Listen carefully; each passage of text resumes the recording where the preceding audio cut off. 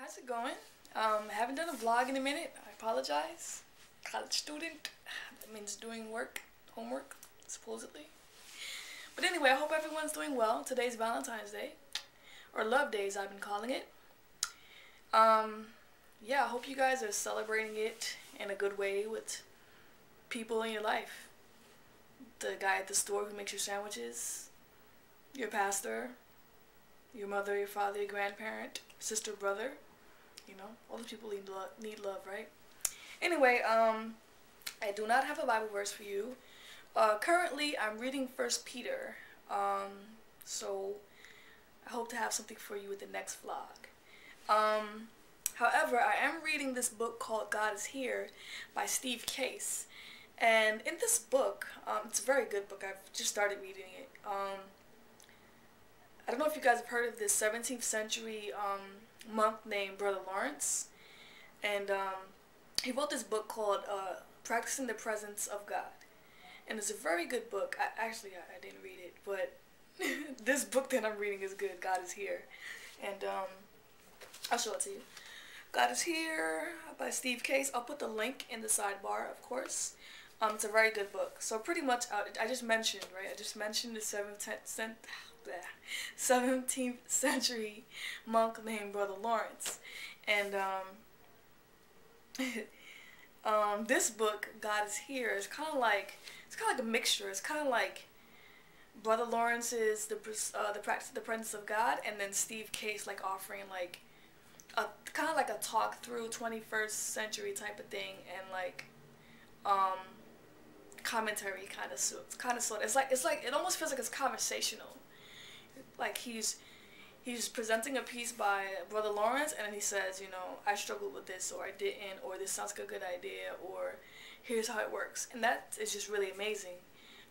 Because sometimes you read books and all you read is like countless information and countless tips and formulas and all these different things. But what I like about this book thus far is it's a lot more conversational and a lot more true and like down to earth and realistic to say when something is hard, you know, like, oh man, that sounds kind of tough, but it sounds doable, you know. So I'm going to read you a little bit of what I read today. And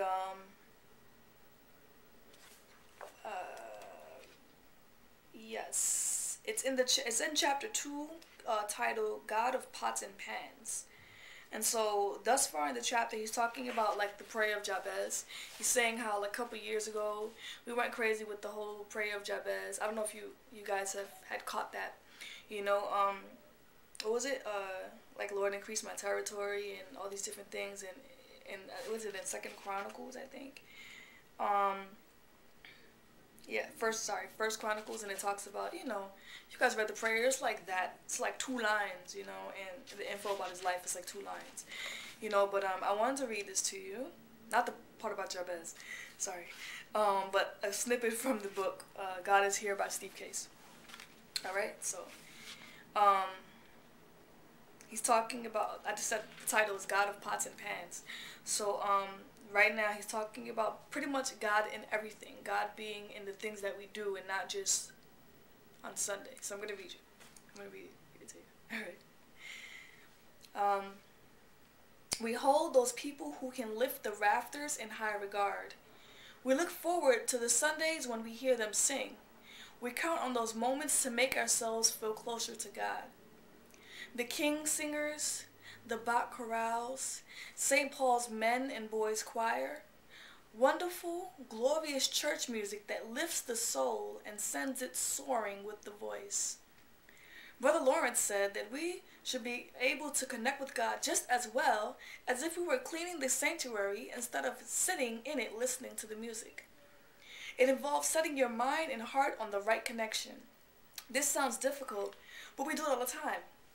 There are movies we go see simply because we want to escape for 2 hours. We want the popcorn and the watered-down cherry Coke, and we sit at the back so that the audience reaction is part of the experience. Or we can go see a film that everyone is talking about. It has great social relevance. We do not have the same mindset for those films. We do not buy popcorn to see Schindler's List or Mel Gibson's The Passion of the Christ. We change the setting on that dial in our minds. You do it all the time, without thinking about it.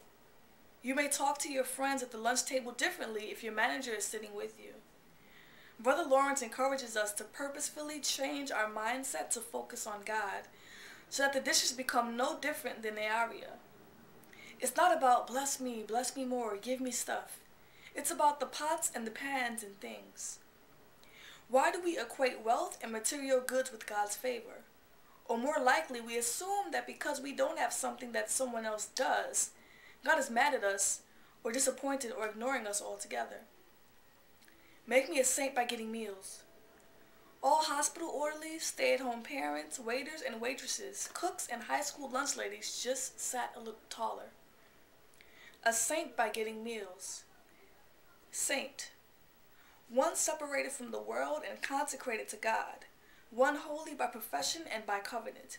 Easton's 1897 Bible Dictionary. Make me consecrated by the very creator of all things, by getting meals, mopping a floor, folding the laundry. Make me a saint by doing the most common of things. It is possible to connect with God, soul to soul, by doing all the things you are already doing. Walking across campus, driving through rush hour, waiting in line at McDonald's. That's what the practice of the presence is. Connecting, staying connected. Wow.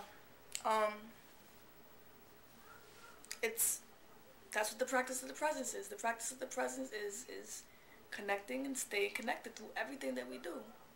God of pots and pans and things. Yeah, I mean, just leave a comment in the comment section, agreeing, disagreeing, or even giving some little bit of tidbits of how you practice the presence of God in your life, because I would like to read about that. One of the ways that I attempt, my feeble attempt, at practicing the presence of God is by journaling. I try to journal every morning, and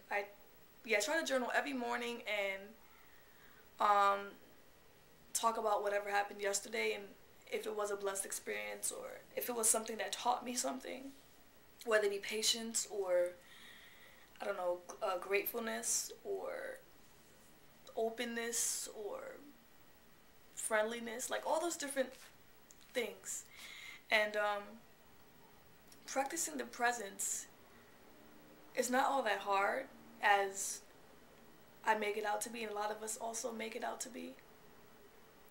But it's just connecting and staying connected, and seeing that there's something good that we're doing, and we can involve God in it, you know, and that's pretty much it.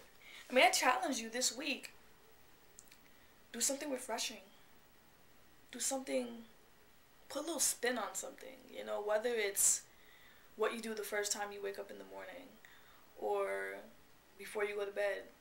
Do something different to, you know, start or end your day off with practicing the presence of God, and journal about it, or leave a response to this, and just share, you know. I'd want to hear about it. I'd want to, you know, because we're a community and we're a family, you know, so I won't know unless you tell me, you know, and you won't know unless I tell you. But I thank you for watching my vlog. I apologize I haven't vlogged in a minute. Like I said, you know, college student, reading and studying for exams and stuff. But I'm still here, missing you guys, praying for you guys, hoping all is well. Alrighty, I will see you guys later. Happy Love Day. Share the love with someone special. This is my token of love to you guys. And me talking about myself. But yeah, link in the sidebar. See you next time. Later.